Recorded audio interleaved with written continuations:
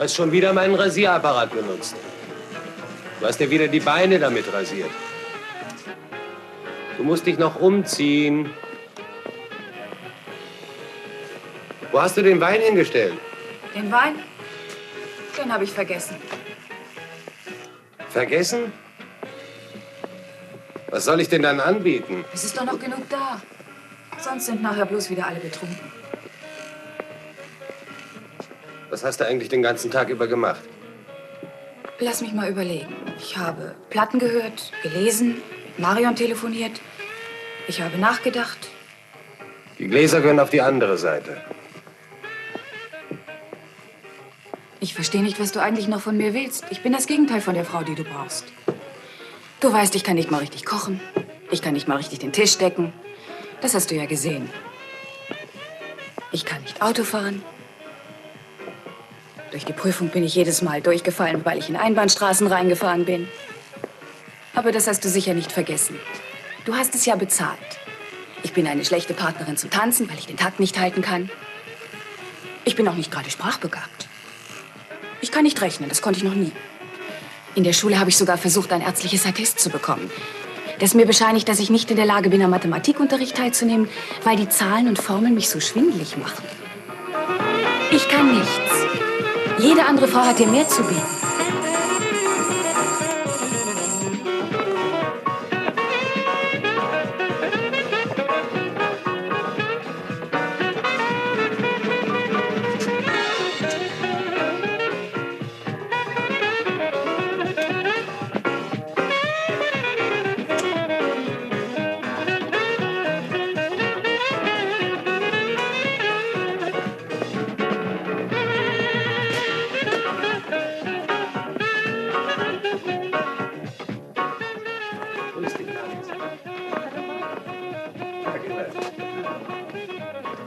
Klaus, hier geht's rein. Komm.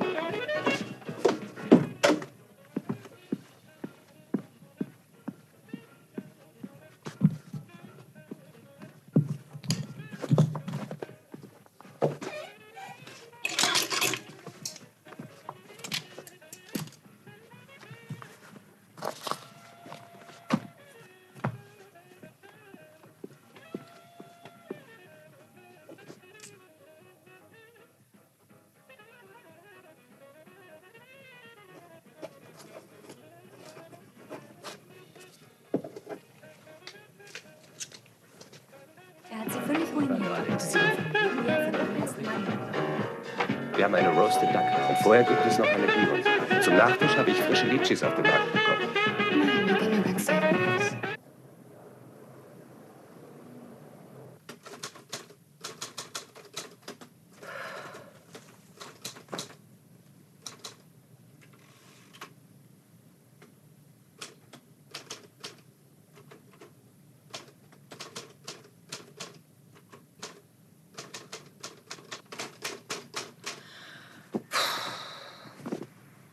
Ich komme wieder mal mit meiner Magisterarbeit nicht weiter.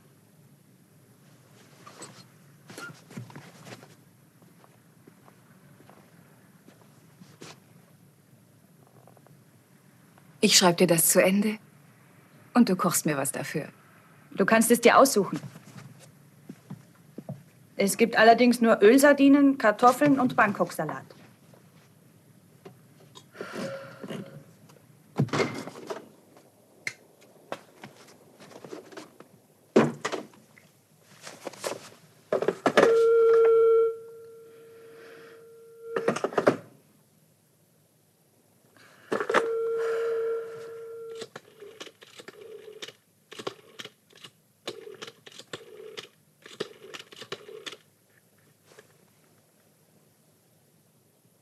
Hier ist Eva. Hoffentlich störe ich Sie nicht. Ich habe Ihre Nummer von Silvia. Silvia, erinnern Sie sich nicht? Sie studiert Theaterwissenschaft. Ja, es ist schon etwas länger her. Ich habe Ihre Nummer auch schon seit einem Jahr. Ich würde Sie gerne treffen. Nur kurz. Ja? Ja. Gut.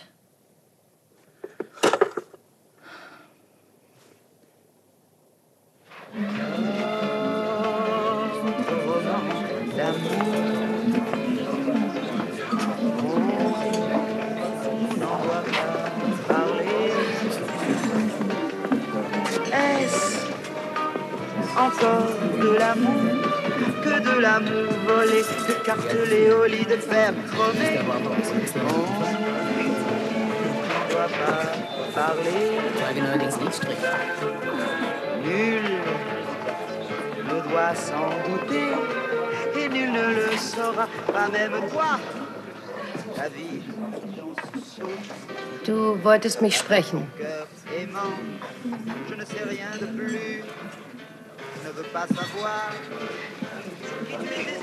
Also, wobei kann ich dir helfen? Du brauchst Geld, stimmt's? Entweder hast du das Geld für die Miete, dann reicht es nicht für den Friseur. Oder du gehst mal aus, dann weißt du nicht, wovon du dir neue Schuhe kaufen sollst. Wenn du dir aber die Schuhe kaufst, dann kannst du damit nicht ausgehen.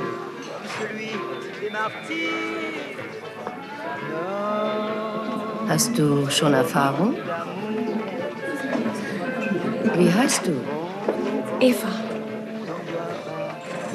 Nenn dich lieber Chantal oder Carmen. Ich bin Yvonne. Eigentlich Karin. Zeig dich mal. Zeig dich mal.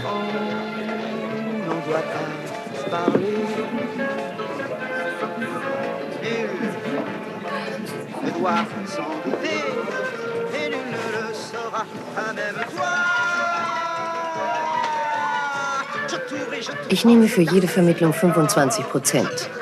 Das ist zu üblich. Ich will nur so viel Geld, dass ich damit keine Probleme mehr habe. Also, die normale Arbeit sieht so aus. Du liegst, Beine breit auf dem Bett, ohne Bewegung. Alles andere kostet extra.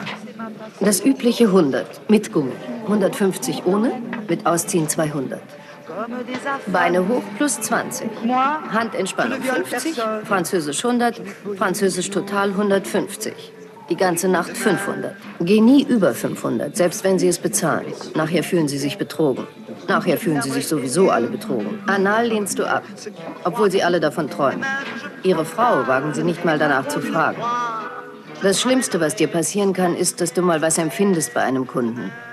Dann geht es dir anschließend ganz dreckig. Lass dich nie auf den Mund küssen.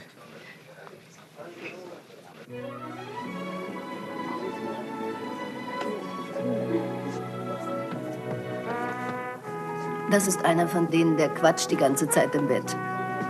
Und fragt dich dauernd, ob es dir gefallen hat. Hinterher tut es ihm um sein Geld leid. Weil er sich einbildet, du hättest auch was davon gehabt.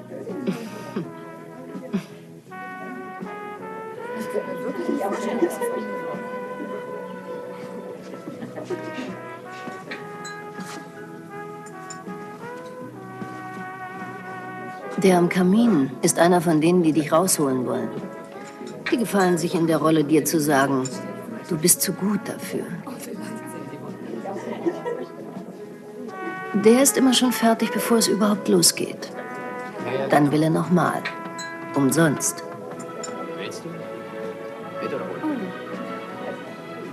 Das ist nur ein Spanner. Der hat sich hier eingeschlichen wegen der Atmosphäre. Die Sorte gibt nichts aus.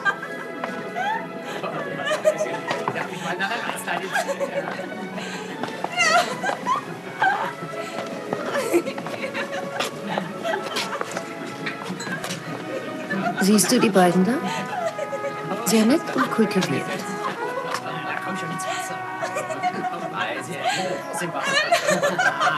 Stell dich nicht so an. Seid ihr schon komplett? Ja. Ja.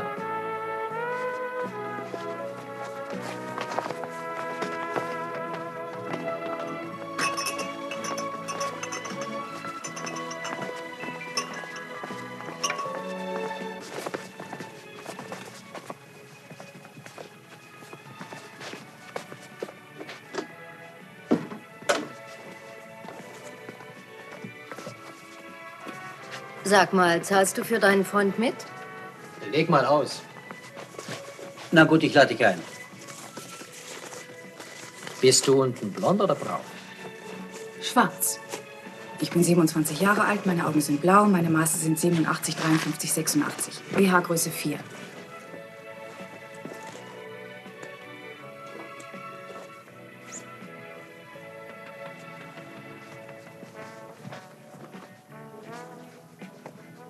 Lach doch mal. Du guckst so traurig. Wichtiger als Geld ist, dass man lacht.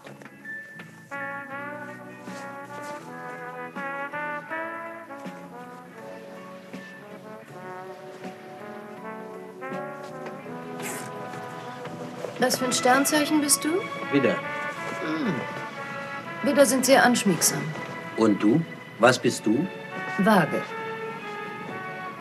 Wagen sind sehr toll.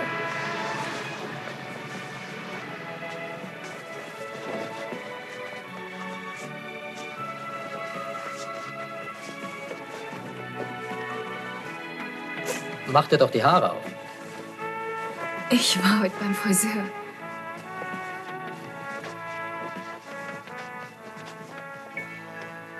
Hast du auch ein Sternzeichen?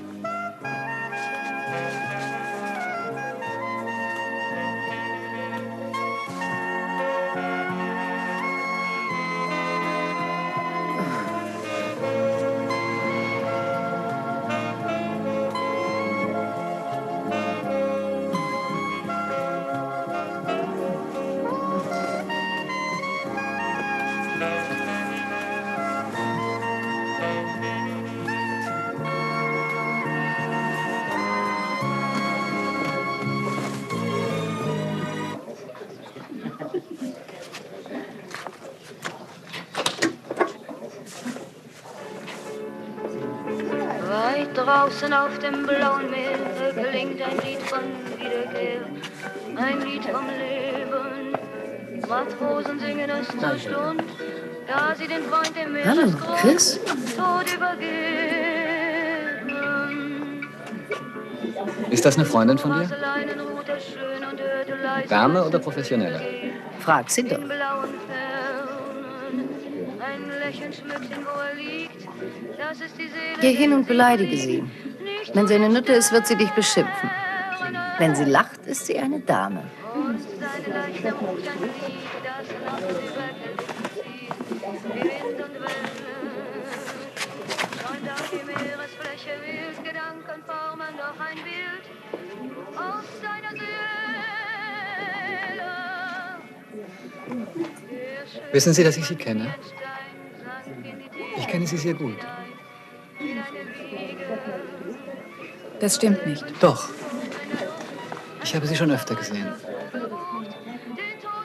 Das glaube ich nicht. Doch, doch. In verschiedener Begleitung. Meistens Männer um die 40. Das kann sein. Warum sagen Sie dann erst nein? Sie reden so herum wie alle Frauen. Ich finde Sie ziemlich ordinär.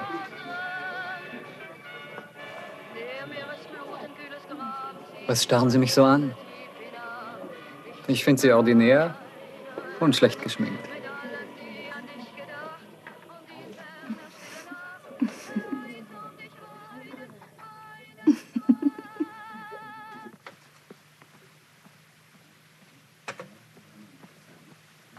Der Kasten ist auch nur noch mit unteren Lohngruppen belegt.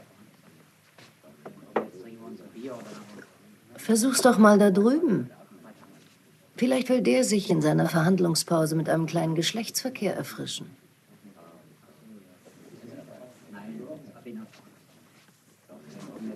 Demnächst müssen wir noch mit den Tarifen runter.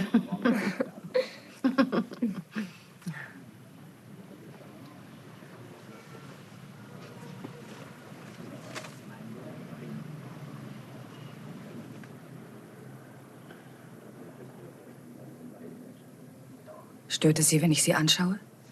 Nein. Stört es Sie, wenn ich mich zu Ihnen setze?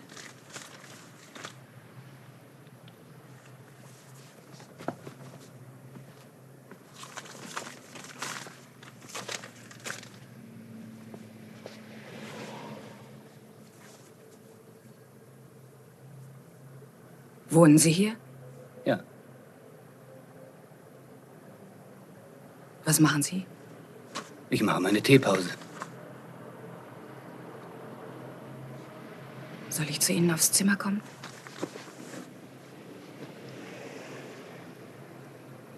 Was machst du alles? Alles.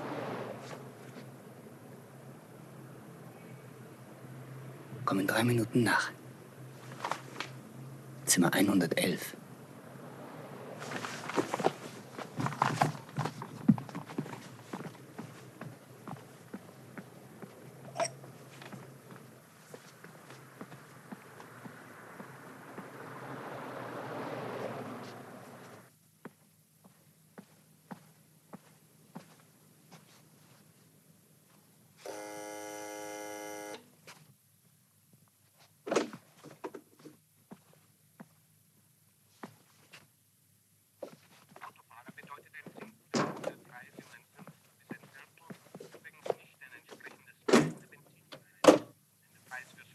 Wollen wir etwas trinken?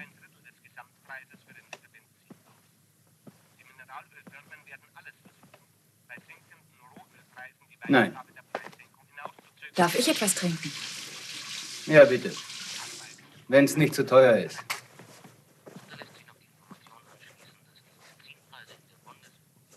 Unterhalte dich etwas mit mir.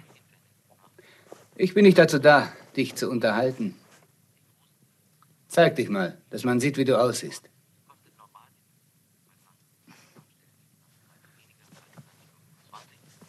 Aber erst geh dich mal waschen.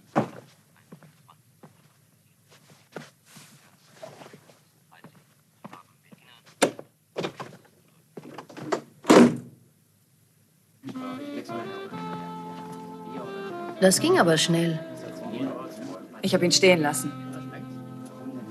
Der hat vielleicht geguckt. Zu der Sorte musste ich lang genug freundlich sein. Rechtsanwälte, Ärzte. Es ist die oberste Regel in unserem Beruf, dass man jeden nimmt. Für mich ist die oberste Regel, dass ich nur noch mache, was ich will. Und meine Provision? Am Anfang ist man noch wählerisch. Dann nimmt man jeden. Nur Kunden, die sich nicht waschen, schicke ich wieder weg. Du stellst dich ja bloß an, weil du dich in Chris verknallt hast. Vorhin hat sie die ganze Zeit versucht, mich über ihn auszufragen. Ich komme gleich wieder.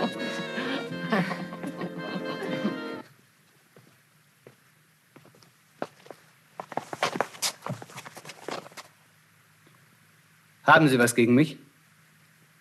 Wenn ich dafür bezahle, müssen Sie mich nehmen. Das Wesen einer Prostituierten ist schließlich ihre Verfügbarkeit. Du bist wohl einer von denen, die immer alles ausdiskutieren wollen. Aber darüber diskutiere ich nicht. Eine Prostituierte ist für jeden da. Sie kennen doch das Wort Liebesdienerin. Das ist der richtige Ausdruck dafür. Sie sind käuflich und ich will Sie kaufen. An dich verkaufe ich nichts. Nicht mal ein Lächeln.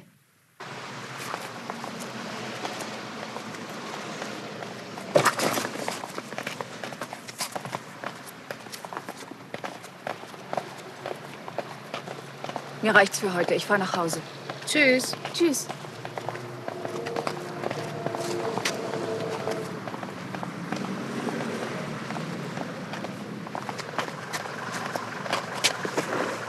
Zum Kaiser.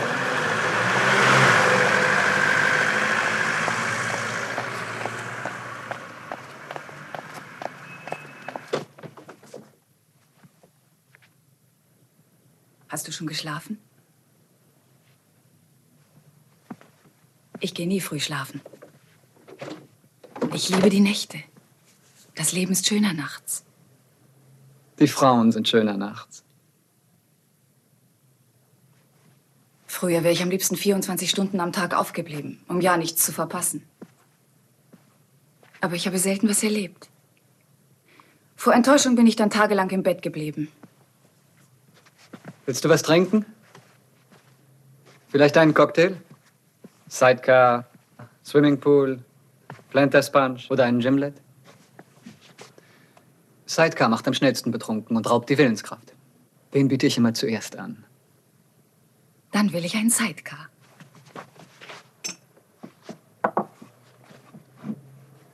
Willst du Musik hören? Was soll ich auflegen? Aber vielleicht ist es ganz schön, wenn es ruhig bleibt.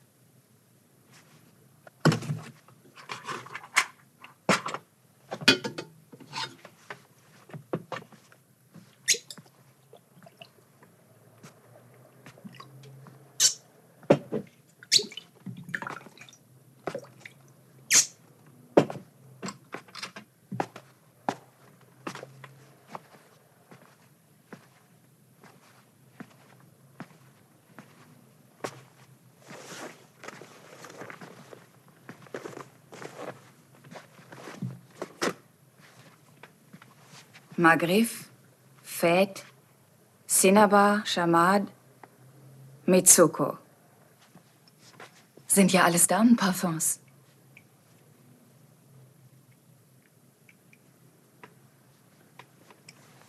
Möchtest du vielleicht duschen? Bodylotion, Duschgel.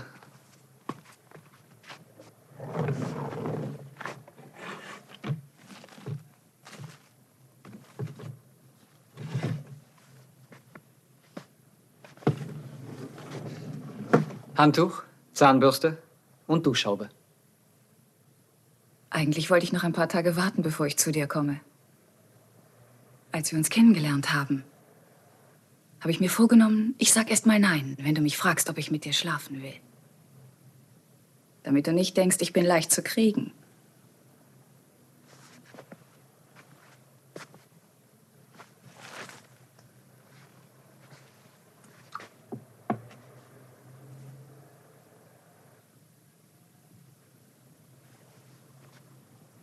Nicht sofort. Ich möchte noch etwas mit dir reden. Ich wollte dir auch gerade was erzählen. Wichtiger als das Verführen ist das Kennenlernen.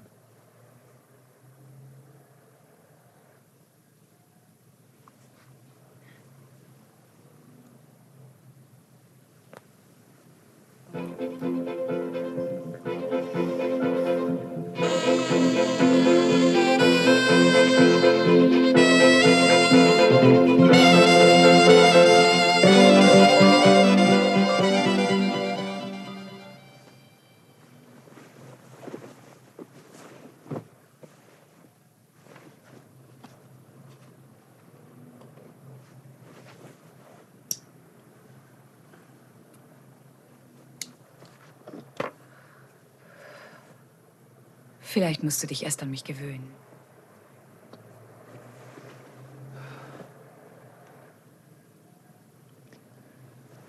Ich bin wohl doch schon zu müde.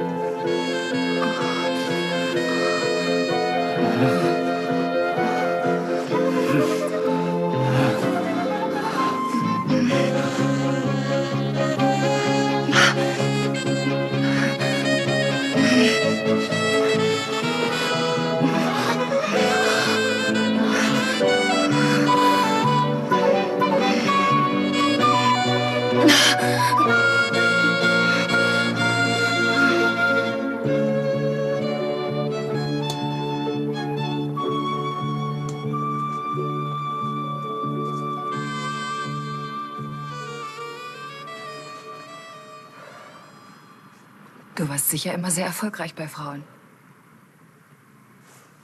Wie kommst du darauf? Bin ich auch bei dir erfolgreich? Ich bin verwirrt. Aber ich habe mir ja gewünscht, verwirrt zu sein.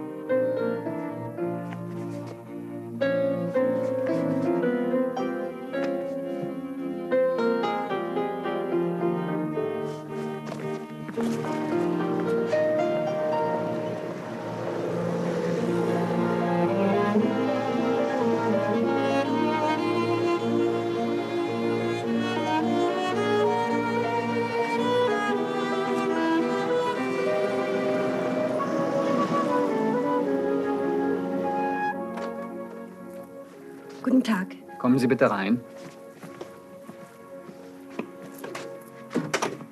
Wir haben telefoniert. Ja. Möchten Sie etwas trinken? Vielleicht einen Cocktail?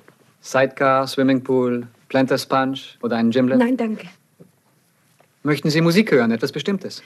Regeln wir doch erstmal das Finanzielle.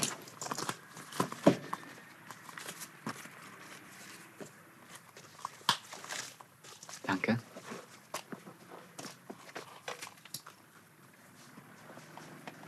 Geben Sie mir einen Mantel, bitte. Ja.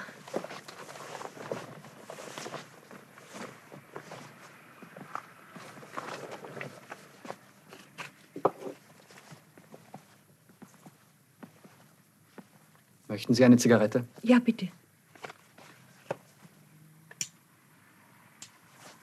Danke. Ich habe mir vorgenommen, meinen Mann auch mal zu betrügen. Dann zeige ich Ihnen doch am besten gleich das Schlafzimmer.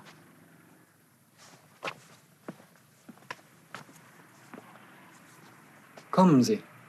Ja, Ich gehe mal vor. ja.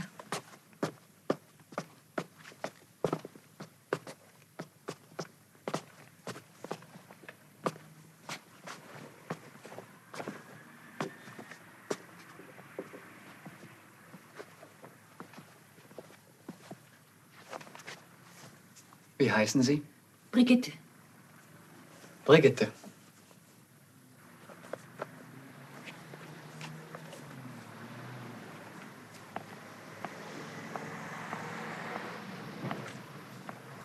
Schreibst du mir die auf? Die anderen lege ich dir zurück. Gut. Tschüss. Tschüss.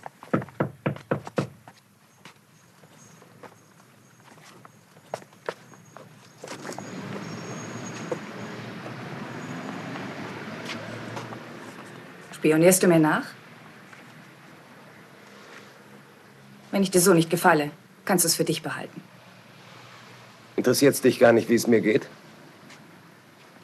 Am Anfang hast du mir entsetzlich gefehlt, wenn ich in die leere Wohnung kam. Inzwischen habe ich was Neues. Nicht ganz so hübsch wie du, aber zuverlässig. Marianne, kein besonders schöner Name. Plath, McCullers, Carol. Die hast du doch schon mal gelesen. Die sind für meinen neuen Freund. Er hat wohl einiges nachzuholen. Was macht die Doktorarbeit?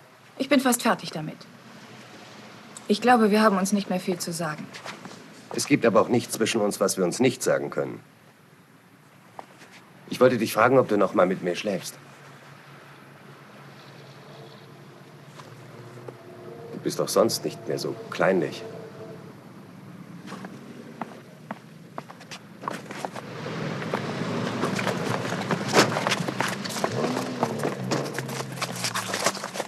Ich war also 5 Jahre mit einer Hure zusammen.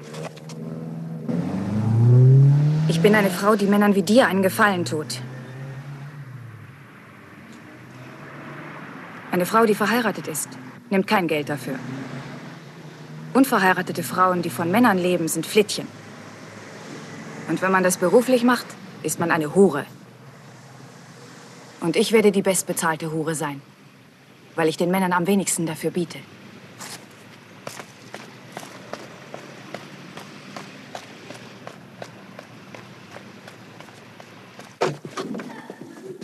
Yvonne schickt mich. Ich bin der Hausbesuch. Ah ja. Da kommen Sie rein.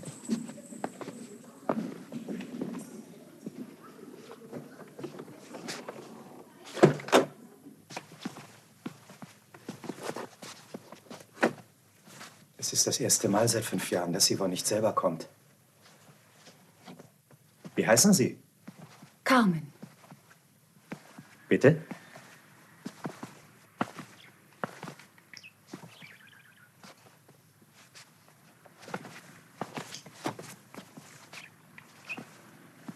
Sie sehen gut aus. Ich bin verliebt. Zum ersten Mal bin ich richtig verliebt. Ich wusste gar nicht mehr, wie das ist. Ich war selten verliebt und meistens war es ganz schnell vorbei. Tasse Kaffee? Milch und Zucker? Yvonne nahm immer Süßstoff. Das ist mein Ältester. Hier. Das ist meine Frau. Sie haben eine attraktive Frau. Wenn ich meine Frauen sehe, werde ich immer müde. Hier. Das war auf einer Reise. Vor 2 Jahren.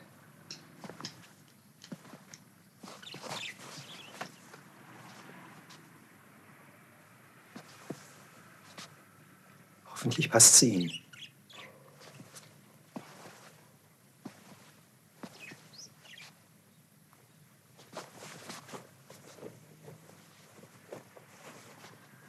Meine Frau ist etwas dicker als Sie.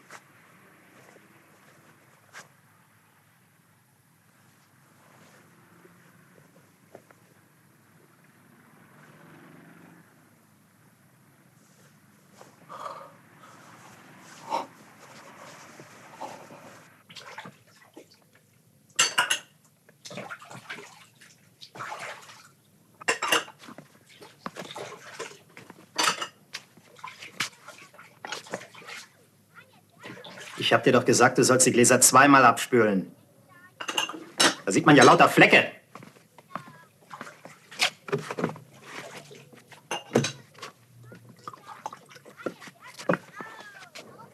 Komm mal her zu mir.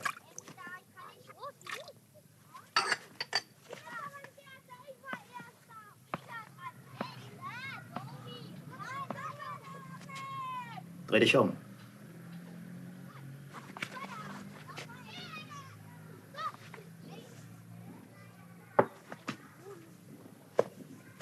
Da geh auf und ab.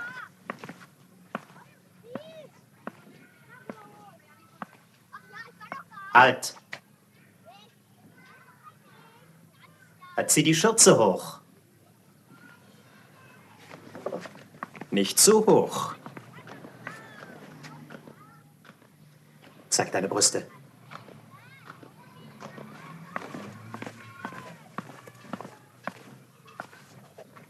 Knie dich hin.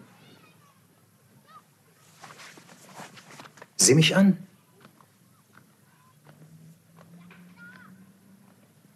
Du sollst mich ansehen. Na? Willst du ihn mal sehen? Komm, sei lieb zu ihm. Sei ganz besonders lieb zu ihm. Zeig ihm, dass du ihn magst. Was empfindest du? Nichts. Ich muss mal telefonieren.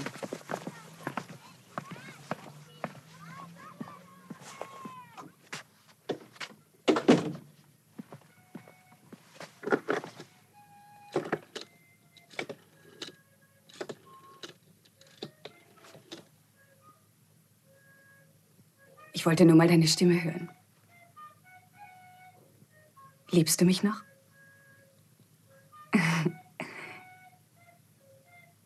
Bis später. Komm rein.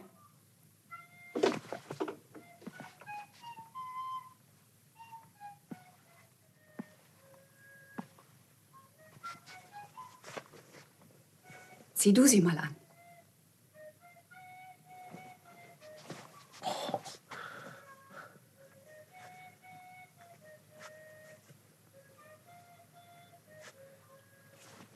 Die steht dir doch viel besser.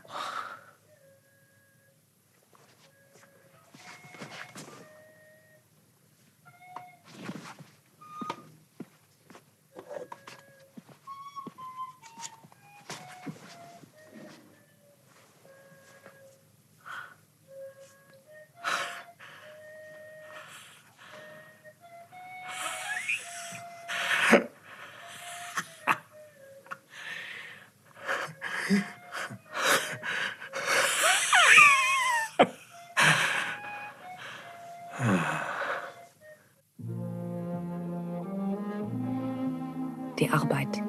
Ich habe immer noch das Gefühl, etwas Verbotenes zu tun. Manchmal spüre ich, dass mich die Kraft verlässt. Ich bin zu allem bereit. Aber ich gebe nichts. Ich habe Verständnis für die Wünsche. Warum?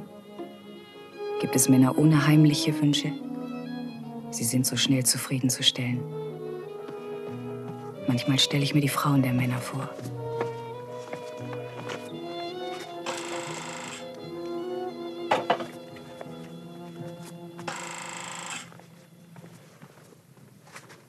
Ja? Ja, ich bin es selbst.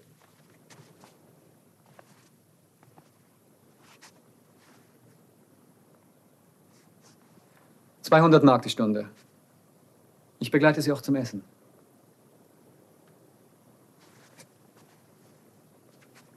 Das macht die Taxe hin und zurück extra. Zum Essen müssen Sie mich natürlich einladen.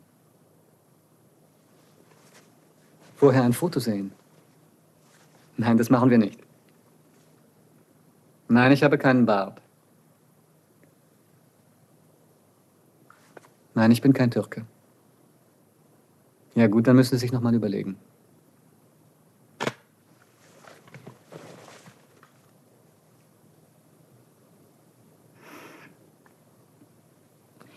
Dann warst du in unserer ersten Nacht also überarbeitet.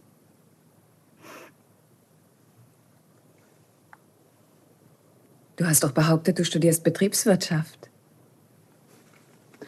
Damit habe ich nach 5 Semestern aufgehört.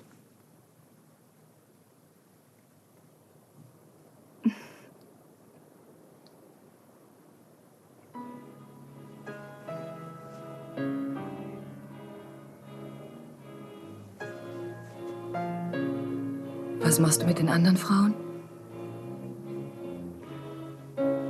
Sie wollen immer vergessen, dass Sie mich bezahlt haben. Ich frage Sie, was Ihnen besonders gefällt. Meistens wollen Sie nur ganz normale Sachen. Ein bisschen Zärtlichkeit. Dass ich Sie anfasse. Als ob Sie alle die Perversionen zu Hause ertragen müssen. Die meisten Frauen machen mich immer ganz traurig. Ich sage jeder, wie schön sie ist. Das wollen alle hören, auch wenn es nicht stimmt. Und wenn ich es mal vergesse, dann fragen sie mich danach. Wie wirke ich auf dich? Du kennst dich doch mit Frauen aus. Warum betrügt mich mein Mann?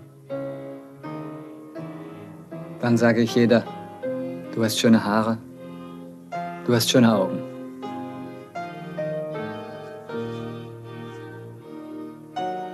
Ich mag deine Augen. Ich liebe deine Augen, weil dein Blick so hart sein kann.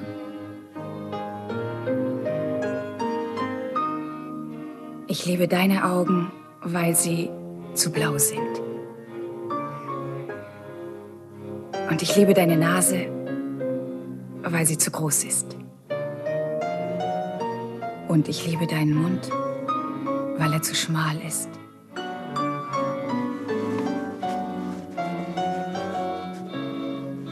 Und ich liebe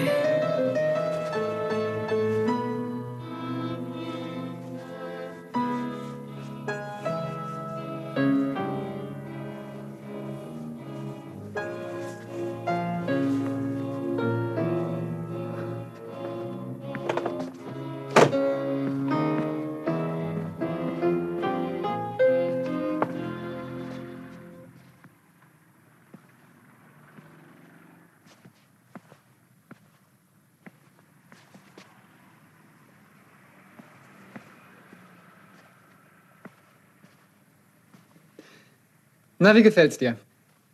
sehr schön.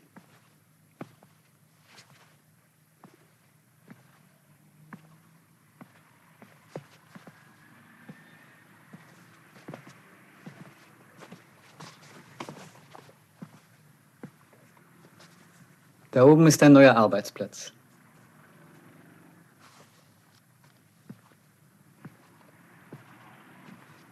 Mein Arbeitszimmer ist unten.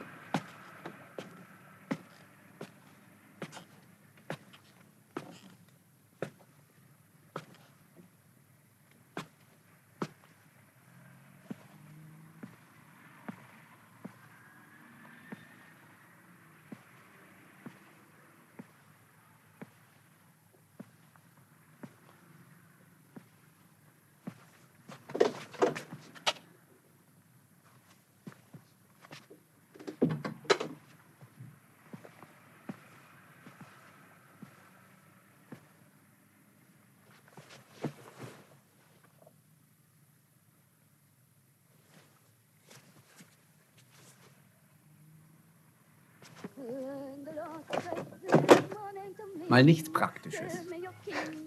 Cool. Ein neues Parfum?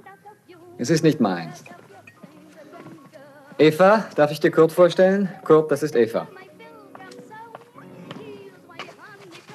Ich war schon ganz neugierig, Sie kennenzulernen. Ich habe schon so viel von Ihnen gehört. Ein glückliches Paar fällt immer auf. Ich habe gerade einen Kaffee gemacht.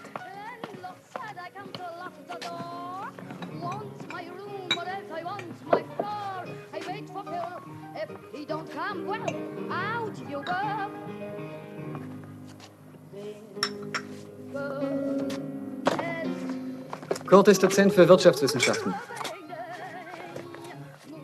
Er ist mein bester Kunde. In die andere Wohnung hat er sich nicht mehr getraut, seit du da bist. Hat er sich noch nie überlegt, dass es besser ist, sein Geld in Aktien anzulegen?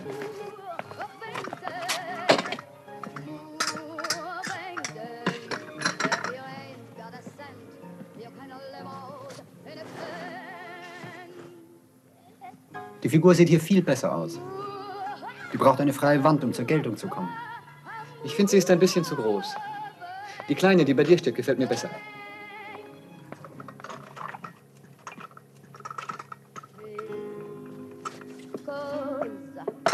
Danke.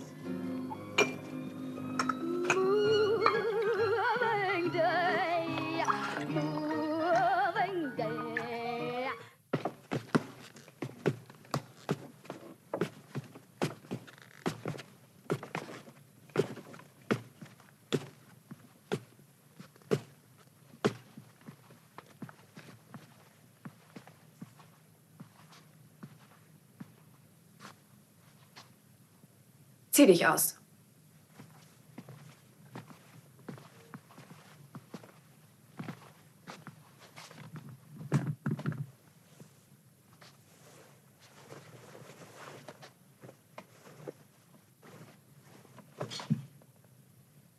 Du sprichst doch am liebsten Frauen an der Haltestelle an und flüsterst ihnen zu, wie geil du sie findest, solange bis sie rot werden. Oder du rufst nachts wildfremde Frauen an, um ihnen Obszönitäten zu sagen.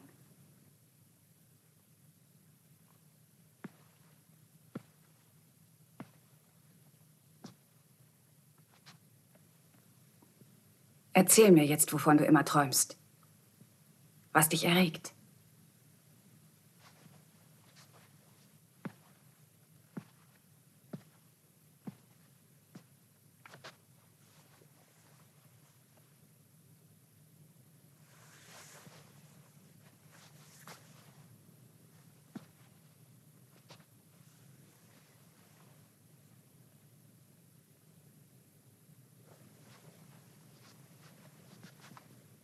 Von mir kriegst du nichts. Gar nichts. Eine Frau wie mich wirst du nie besitzen.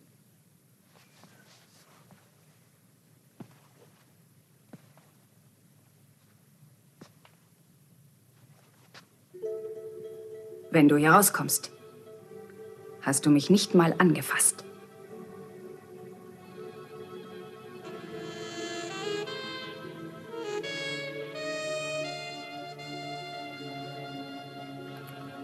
In München, auf dem Oktoberfest, habe ich eine Kellnerin gesehen, die 10 Maßkrüge auf einmal gestemmt hat. Ich habe sie so lange angestarrt, bis sie auf mich aufmerksam geworden ist.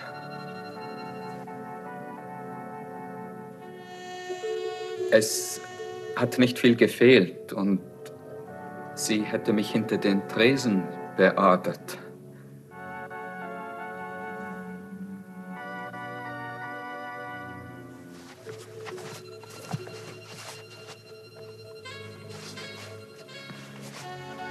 Ich hätte unter die Zapfanlage kriechen müssen,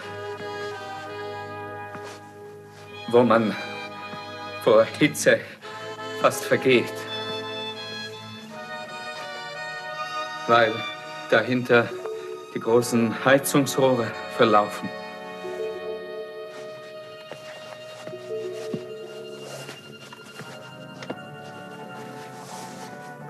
Immer wenn sie kommt, um neues Bier zu zapfen, muss ich meinen Kopf blitzartig unter ihren Rock stecken und sie mit der Zunge befriedigen.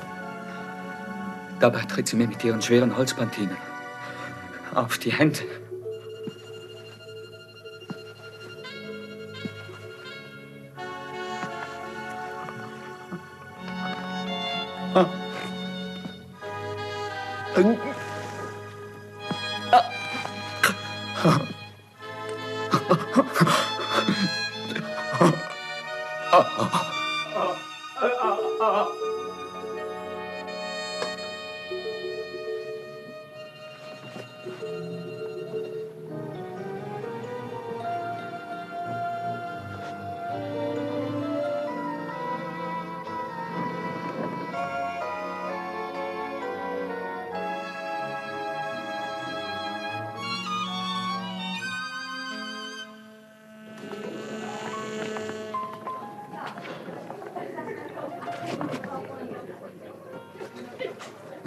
Hallo. Herr und Frau Koslowski. Dieter ist Professor an unserem Institut, Gabi ist Übersetzerin. Chris arbeitet freiberuflich als Fotograf. Eva ist Literaturwissenschaftlerin. Sie schreibt gerade ihre Doktorarbeit. Yvonne arbeitet im KDW in der Kosmetikabteilung. Setzt euch doch zu uns. Geh du doch darüber.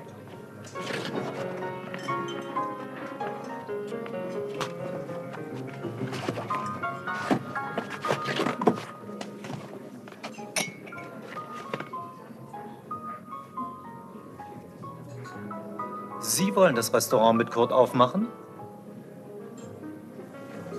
Ja. Wir wollen noch einen kleinen Galerieraum anschließen. Chris ist leider noch so unentschlossen.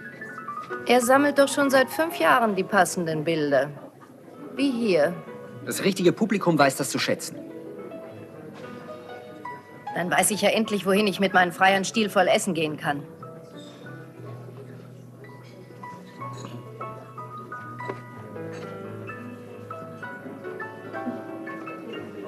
Ursprünglich wollte ich nur eine Galerie eröffnen. Aber dann fand ich es deprimierend, von der Kreativität anderer zu leben. Jetzt mache ich ein Lokal auf. Da kann ich mich um die Kunst und um die Küche kümmern. Ihr müsst unbedingt darauf achten, dass die Beleuchtung nicht so ungünstig ist wie hier. Bei dem Licht sieht man ja jede Falte.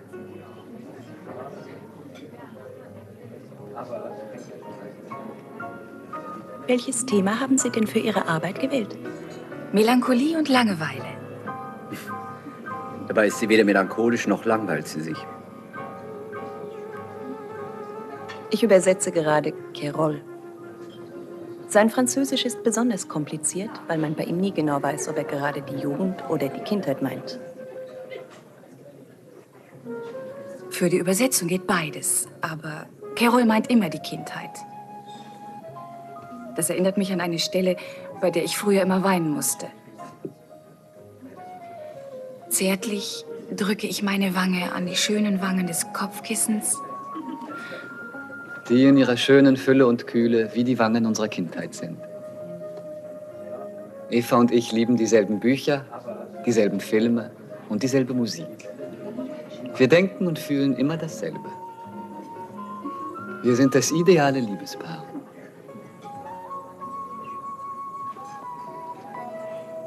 Wir wollen auch kein Lokal aufmachen. Wir schmeißen unser Geld zum Fenster raus. Für Schönheit, Luxus und Abenteuer. Eva ist die einzige Frau auf der Welt, die keinen Wert auf Sicherheit legt. Zum Glück hast du ja Kurt als Fachmann für Sicherheit. Auf welche Art Fotos sind Sie denn spezialisiert? Mein Spezialgebiet? Mein Spezialgebiet sind Passfotos. Jetzt kommt Stimmung auf.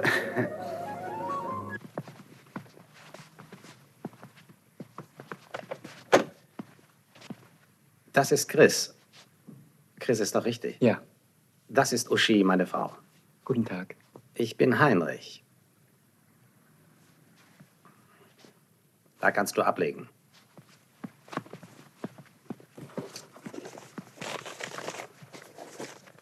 Danke.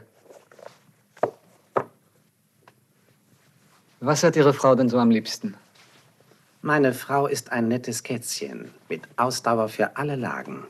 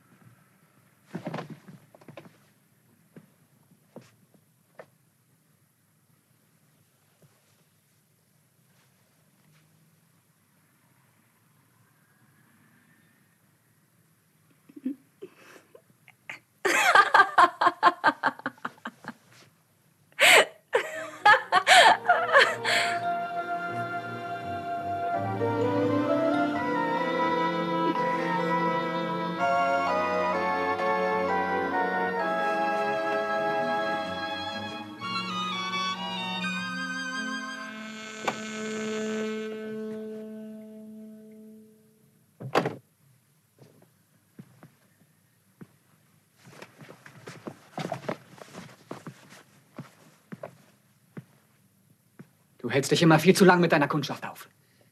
Man könnte meinen, es macht dir Spaß.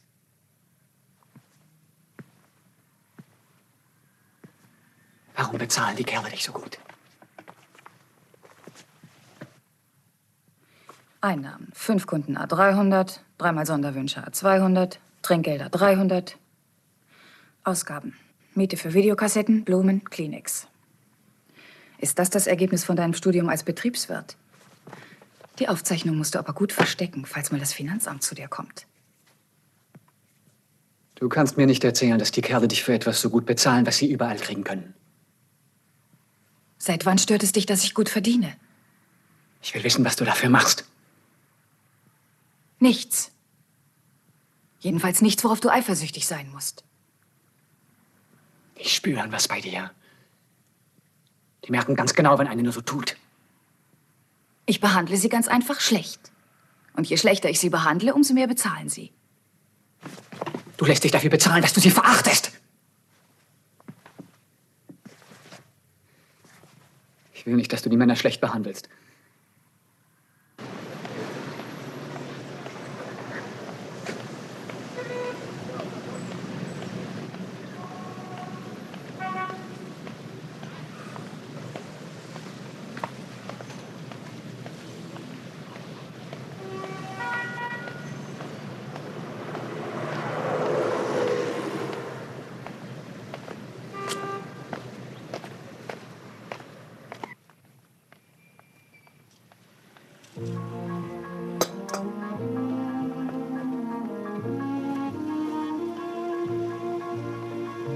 Ich liebe die Gegenwart. Ich lebe für den Augenblick. Chris ist so überlegt. Ich verstehe ihn.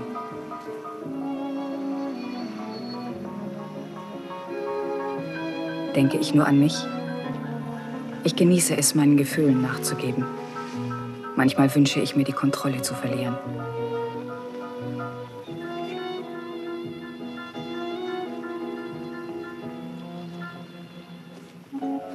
Wozu bin ich fähig? Die Vorstellung macht mir Angst.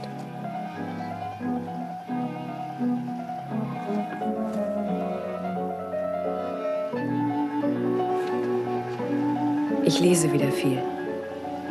Liebesromane machen mich immer traurig.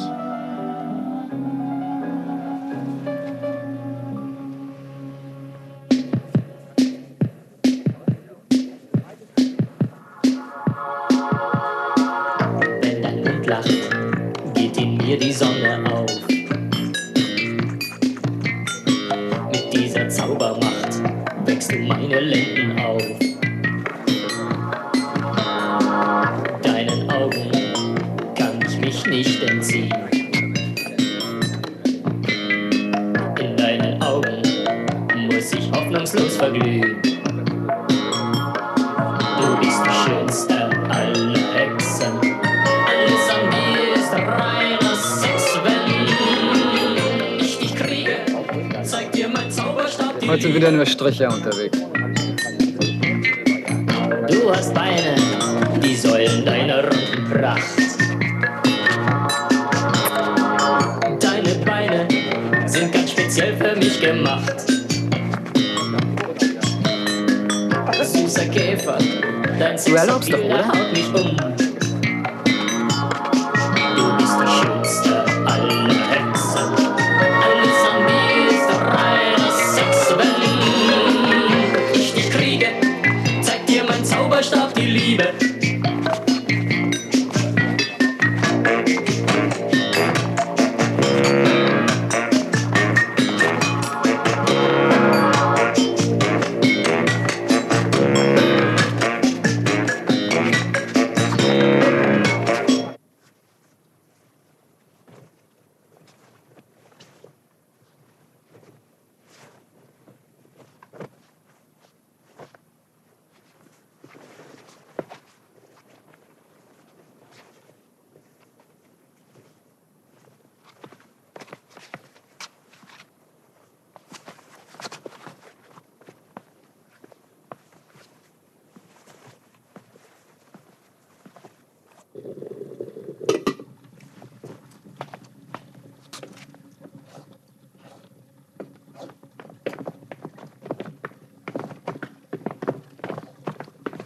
Es duftet ja hier so gut. Plötzlich kochen alle Japanisch. Vorher war es Chinesisch, und davor Französisch. Komisch, dass auch der Appetit mit der Mode geht. Ich wusste nicht, dass du noch arbeitest.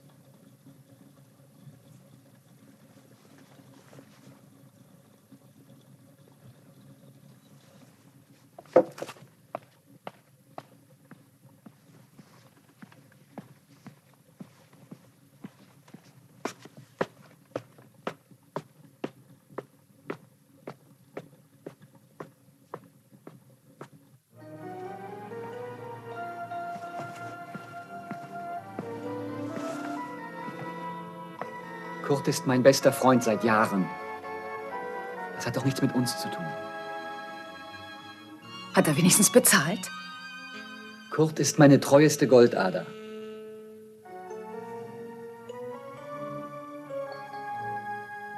Ich komme langsam in das Alter meiner Kunden.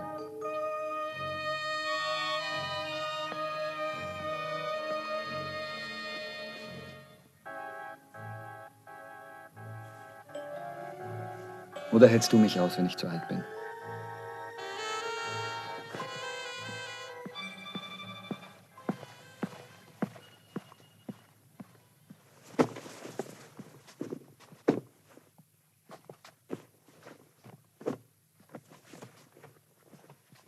Sowas darfst du gar nicht erst durchgehen lassen. Gerade mit Kurt. Der ist raffiniert und beharrlich. Er kennt Chris noch vom Klappenstrich. Er war von Anfang an verknallt in ihn. Es ist das erste Mal, dass mir ein Mann so viel bedeutet. Als ich Chris kennenlernte, habe ich mich gleich in ihn verliebt. Zu mir war er sehr lieb, richtig zärtlich. Er hat mir sogar die Röcke gebügelt. Und du willst ihn wirklich nicht wiederhaben? Ein Mann mit dem Beruf? Das hat keinen Sinn. Mit einer Frau in dem Beruf ist auch nicht einfach. Jetzt haben wir so viel von Chris gesprochen, dass ich richtig Sehnsucht nach ihm habe.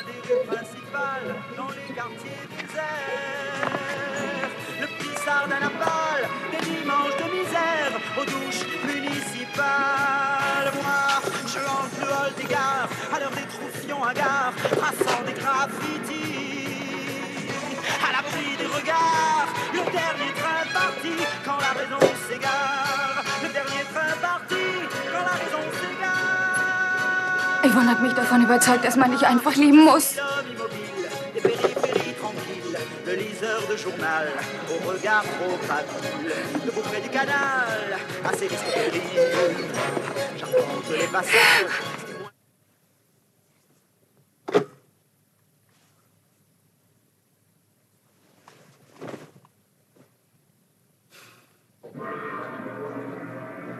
Vorgestern hatte ich einen von diesen Typen, die sich fesseln und schlagen lassen.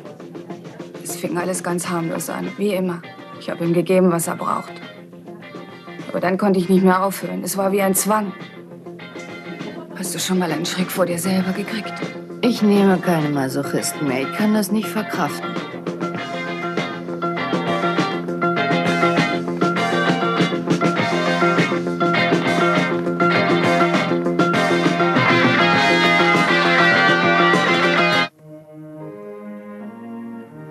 Wo hast du denn heute dein Sparschwein?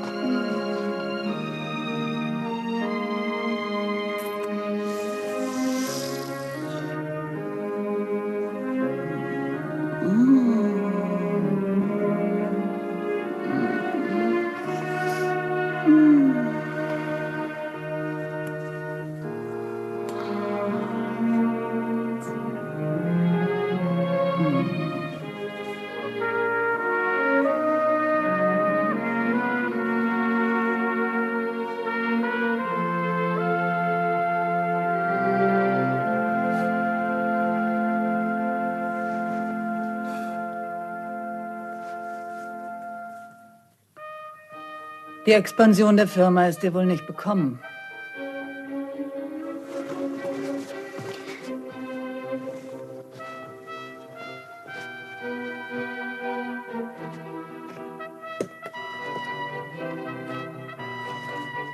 Du solltest gelegentlich mal ein Tete-a-Tete auslassen.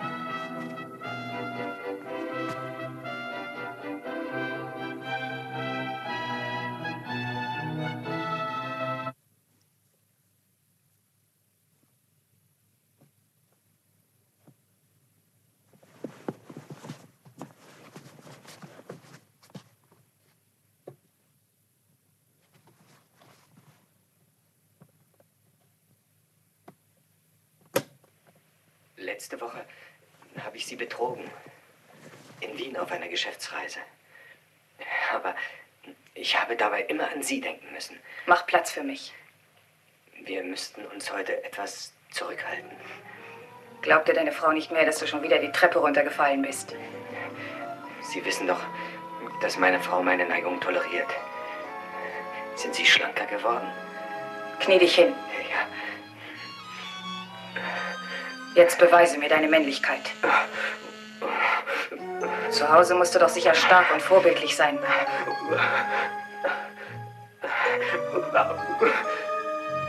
Komm, erfülle deine Pflichten.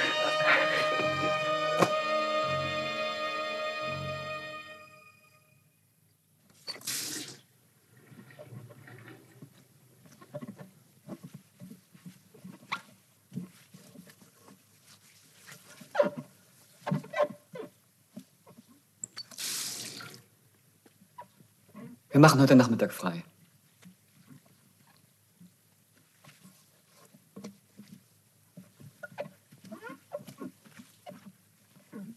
Ich möchte nicht mehr, dass du so viel arbeitest.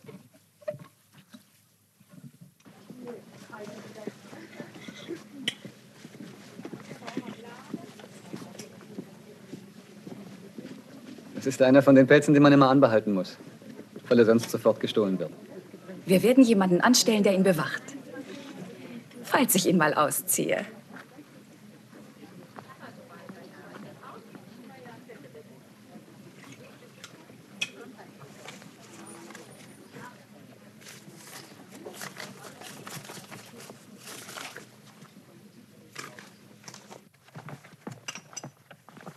Hast du dir mal überlegt, wie es mit uns weitergehen soll? Jetzt fang du nicht auch noch an. Sie hat dich schon ganz gut im Griff. Von mir wolltest du immer unabhängig sein. Naja, so eine Wertanlage gibt man nicht so leicht auf. Eva fertigt im Jahr, sagen wir, 1200 Kunden ab. Im Schnitt 5 pro Tag. Das ist noch genügend Zeit für die richtige Arbeit am Kunden. Selbst wenn sie von einem Bruttopreis von 200 nur 100 für dich abzweigt, sind das immerhin 130.000 im Jahr. Davon gehen noch die Urlaubstage ab und die Sonn- und Feiertage. Wenn sie rentabel arbeitet und nicht irgendein Privataspekt alles vermasselt. Ein bisschen Sekt? Danke. Danke. Sind das, bis sie 38 ist, 1,3 Millionen. Hinzu kommen noch deine Einnahmen, ihr seid ja schließlich Doppelverdiener. Willst du mich mit Kopfrechnen beeindrucken? Sie hat dich nichts gekostet. Du hast sie ohne Abstand oder irgendwelche Übernahmekosten einfach übernommen. Sie ist ja regelrecht zugelaufen. Ich habe deinen Zynismus schon immer geschätzt.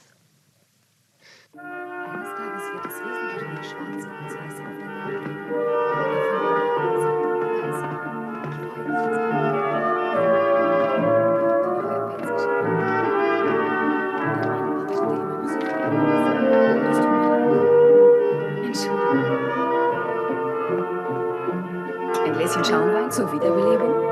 Du nicht?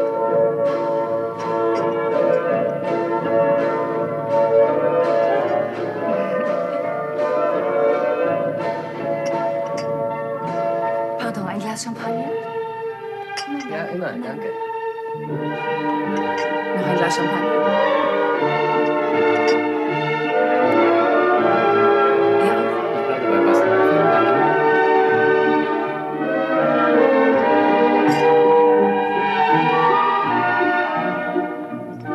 Ich hoffe, du fühlst dich wohl bei uns. In deiner Nähe immer. Ich saß im Drückerbild. Er hat mich angesprochen. Ihr habt sofort verstanden.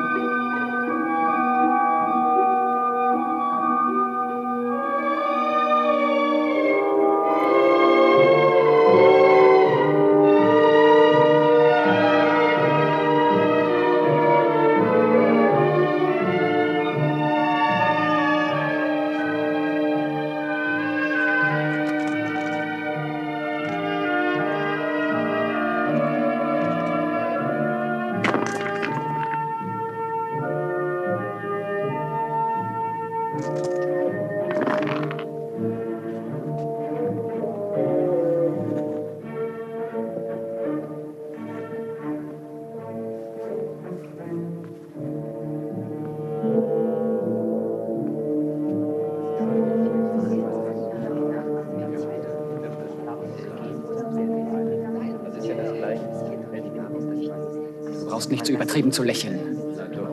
Es sind keine Kunden von dir. Es sind Bekannte von mir. Deswegen brauchst du noch lange nicht so zu lächeln. Du kannst freundlich sein. Aber du brauchst nicht herausfordernd zu lächeln. Ich habe ganz normal gelächelt. Ich lächle immer so. Du hast herausfordernd gelächelt. Dann lächle ich immer herausfordernd.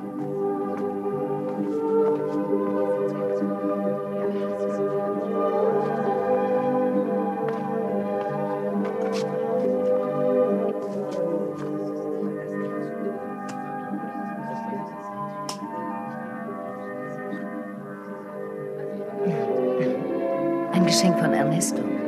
Was Ernstes? Er will mich mit nach Brasilien nehmen. Mit einer Professionellen gibt er sich nicht ab. Darum arbeite ich auch nicht mehr.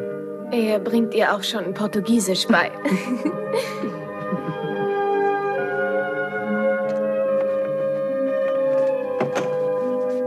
Kurt, ich muss dich mal sprechen.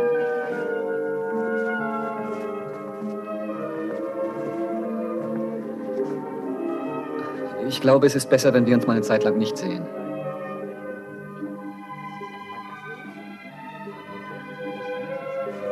Hier, ich habe dir was mitgebracht.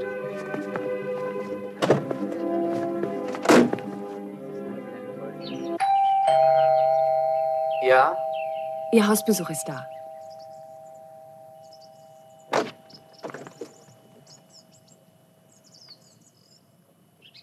Komm mal rein. Die Überraschung ist dir gelungen.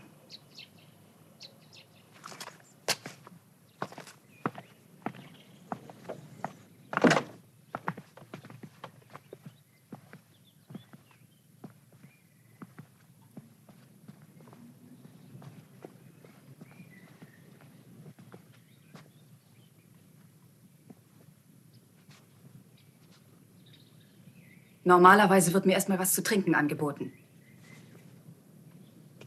Was möchtest du?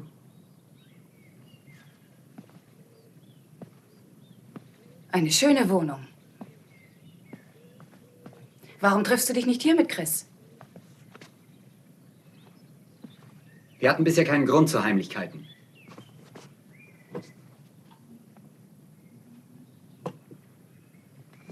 Ich finde, es ist an der Zeit, dass wir uns mal ausführlich unterhalten.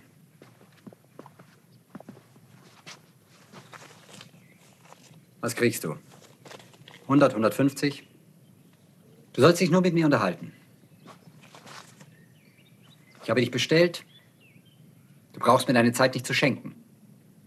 Gut. Dann ziehe ich mich aus. Das ist die übliche Gegenleistung.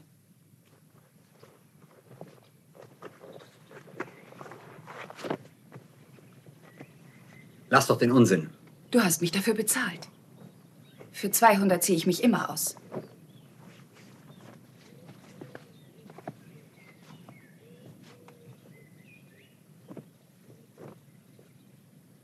Zieh dich wieder an.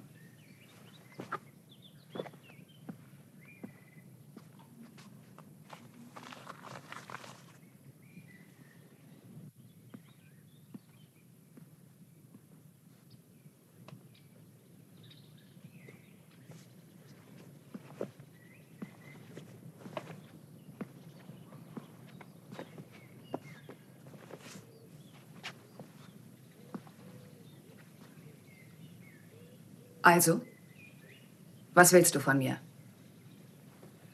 Du weißt, was mir meine Freundschaft zu Chris bedeutet. Ich kenne ihn jetzt seit 12 Jahren. Er hat eine Art, die man selten findet. Eine Sensibilität, wenn man bedenkt, wo er herkommt. Kennst du seine Eltern?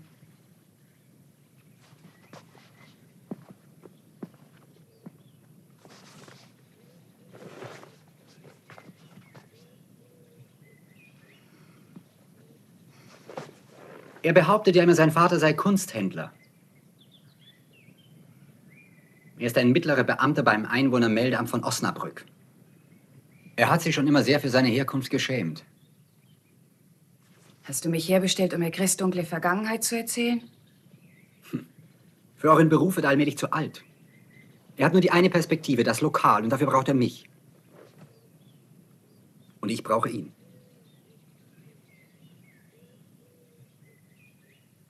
Ich habe doch nicht zu viel verlangt. Ich habe nie davon geträumt, mit ihm eine Ehe zu führen. Chris ist ein Vernunftsmensch. Er kann sich gar nicht für dich entscheiden, wenn er sich entscheiden muss. Es liegt also alles an dir.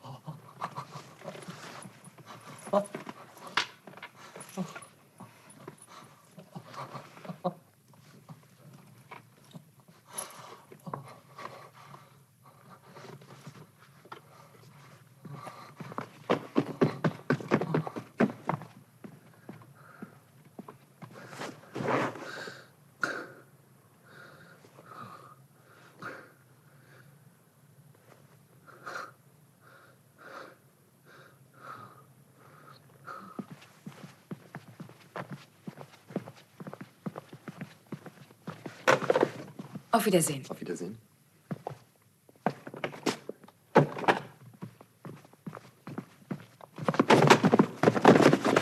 Deine Sorte will ich hier nicht mehr sehen, verstanden? Verschwinde! Verschwinde!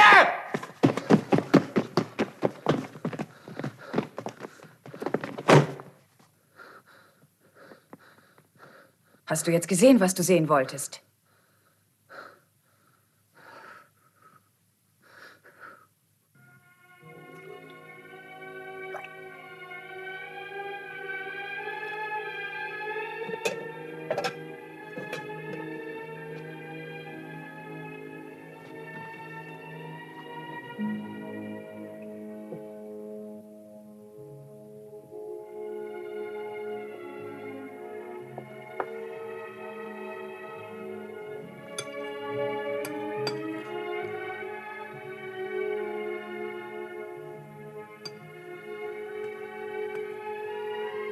Ich hätte gern ein Kind mit dir.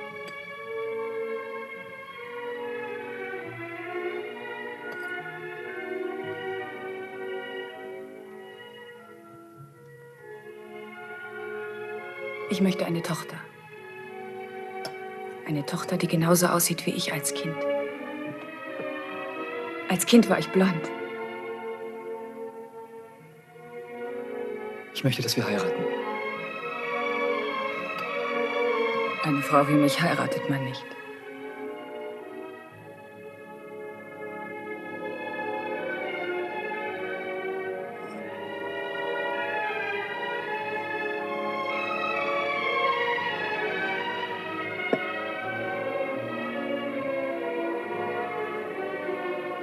Ich habe geträumt, ich habe dich geschlagen. Und wie habe ich reagiert? Es hat dir gefallen.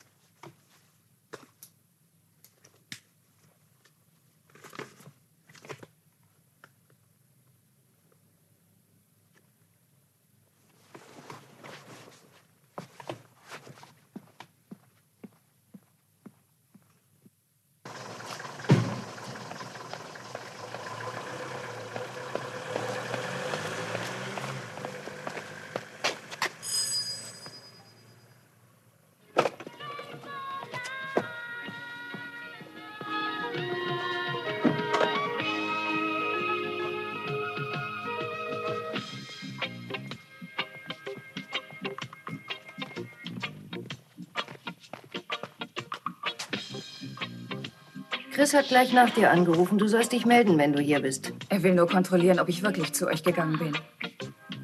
Das ist übrig geblieben von meinem letzten Schwarm. Einer von der Sorte, die dich anbeten. Wenn die auch noch verliebt sind. Man kann doch sein Verliebtsein auch anders zeigen.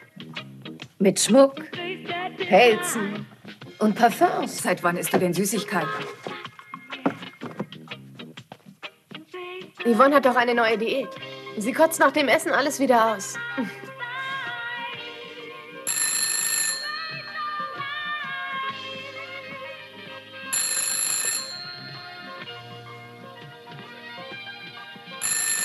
Das ist Chris. Ich will ihn nicht sprechen.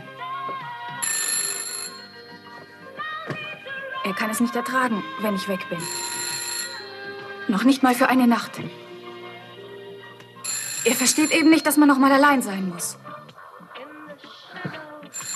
Ich weiß nicht, wie das noch weitergehen soll. Aber es ist nicht nur seine Schuld. Manchmal glaube ich, ich habe mich in mein Ideal von einem Mann verliebt. Wir sollten heute was unternehmen, was dich auf andere Gedanken bringt. Ich würde gerne ins Kino gehen. Ich finde, als Studierte könntest du öfter ins Theater gehen. Ich habe keine Lust.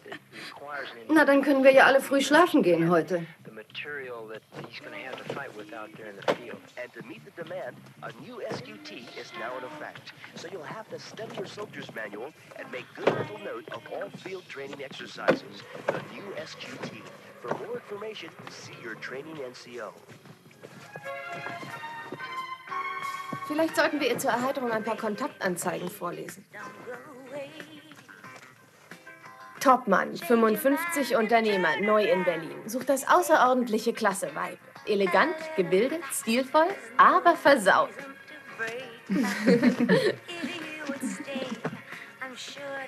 3 19-jährige Soldaten suchen feuchtwarme Lagerräume für ihre Kanonen.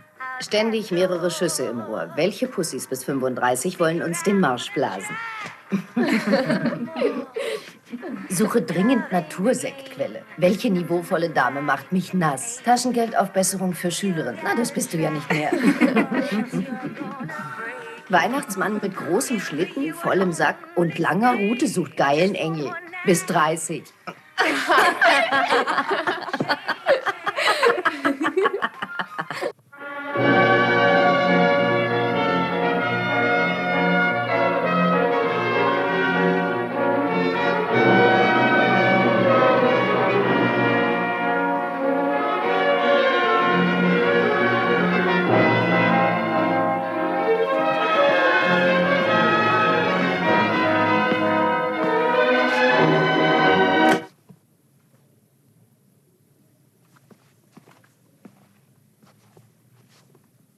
Ich habe das Restaurant gekauft, damit du aufhören kannst. Wovon hast du das bezahlt? Von unserem Geld. Mein Geld ist auch weg. Ich habe das Restaurant für uns beide gekauft. Ich habe dir doch immer wieder gesagt, dass ich das Lokal nicht will. Du hast mich nicht ernst genommen. Alles, was ich besitze, ist Charme. Alles, was ich gelernt habe, ist Flirten. Meine einzig seriöse Begabung ist das Kochen. Kennengelernt habe ich einen Studenten mit einer Vorliebe für Damenmode. Aufgewacht bin ich mit einem Gigolo. Ich will aber nicht mit einem Restaurantbesitzer alt werden. Auch wenn es niemand versteht, aber ich habe den Gigolo geliebt. Sag doch was. Irgendwas, sonst fange ich an zu weinen.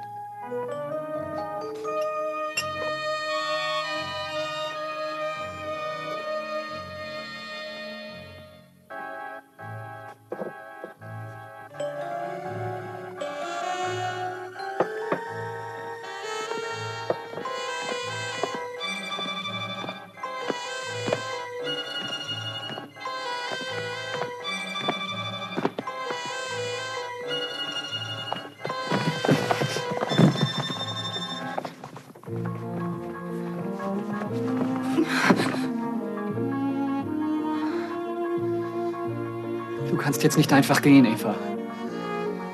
Liebst du mich denn nicht mehr? Wenn du jetzt gehst, hast du mich nie geliebt. Du kannst doch nicht einfach alles vergessen. Bitte bleib hier. Sieh mich an.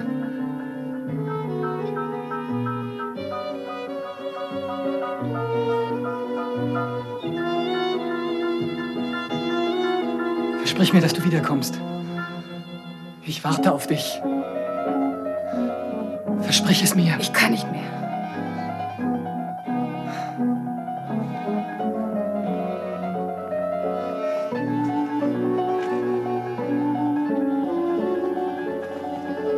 Ich bin neugierig, wie weit ich gehen kann. Ich bin zu allem bereit. Manchmal wünsche ich mir, die Kontrolle zu verlieren.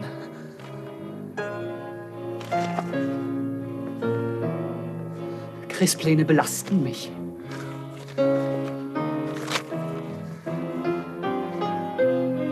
Es fällt mir immer schwerer, seine Zärtlichkeiten zu erwidern. Dabei wünsche ich sie mir so sehr.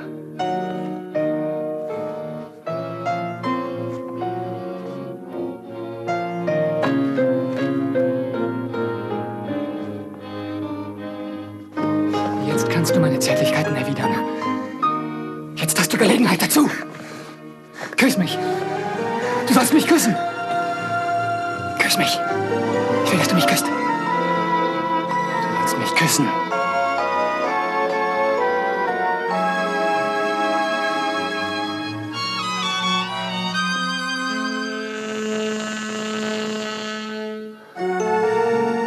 Ich bezahle dich auch dafür.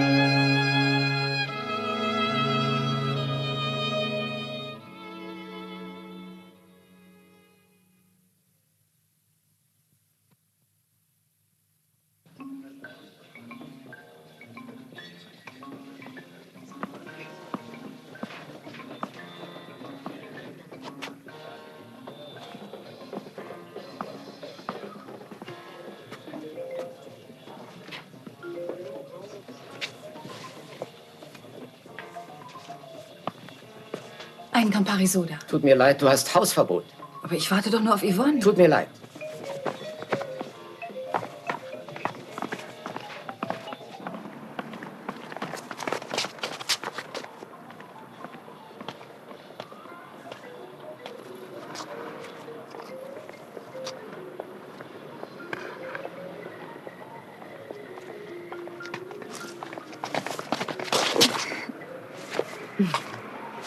Du siehst ja aus wie neu. Ich bin gerade rausgeworfen worden. Dann gehen wir erst recht wieder rein. Da steckt Chris dahinter. Der hat Angst, dich hier zu treffen.